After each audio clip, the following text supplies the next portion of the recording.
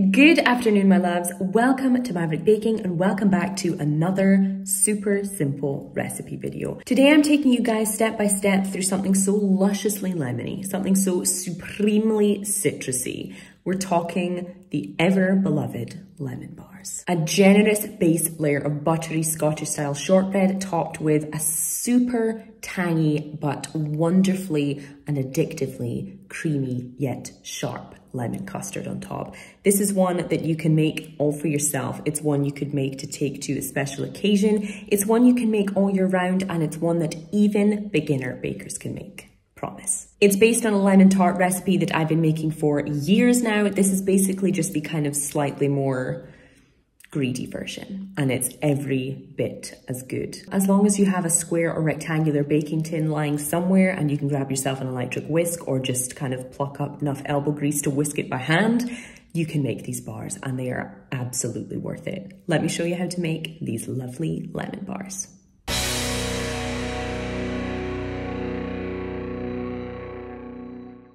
Let's begin our luscious lemon bars with the most beautifully basic ingredients. We start off with some plain flour, which you're just going to tip into a nice big clean bowl, and we're going to add some sugar to that. You can use either granulated sugar or regular caster sugar, whichever you have to hand. Not too much, just enough to sweeten the biscuit base, but the topping is going to be pretty sweet on its own, so we don't want too much.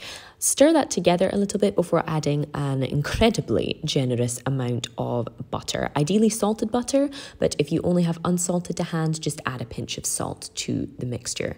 And you're just going to want to use a kind of regular table knife or like a steak knife, nothing crazy, just to kind of cut that butter through the flour. And then you're just going to want to get your clean hands in there to rub it all together to make sure that there are no big kind of chunky lumps of cold butter in there. You know, rub it together, squeeze it together, whatever you need to do to make it a kind of crumbly mixture instead. Adding some water if you think it's a bit too dry before pressing into a nice even flat layer and popping it into the fridge for about half an hour to cool down. Cold butter helps lend a better texture to the biscuit, and stabbing it with a fork just before baking will also stop it from rising up too much. Now the shortbread should be pretty much baked all the way through, and you're just going to want to let it cool down a little bit out of the oven while you make that gorgeous lemon topping, for which you're going to need 4 large egg yolks. Of course, full recipe and measurements and instructions will be in the description box below as always and on maverickbaking.com. You can save the whites for something else. You can make some meringues or throw them into an omelette, whatever you like. But we're just going to need the yolks for this recipe, not only for their beautiful flavour and texture, but also for that gorgeous natural kind of yellow colour that they'll give to the lemon custard topping. You're just going to want to whisk that, ideally with an electric whisk, because it's just much easier on the elbows, for about a minute, just to kind of incorporate a little bit of air before adding a whole roughly 400 gram tin of just standard condensed milk. I use Nestle brand, but you can use Carnation, whatever you can get your hands on. This just adds a kind of rich, sweet, milky flavour and texture to the custard all in one go.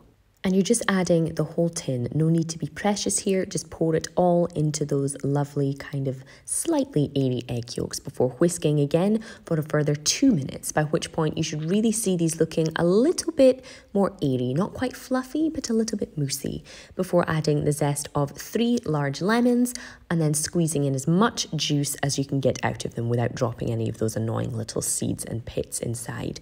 Then you're going to whisk it one more time, promise, for a further 1 to 2 minutes just to get it all nice and incorporated and to add a bit more air to make these wonderfully light when you eat them.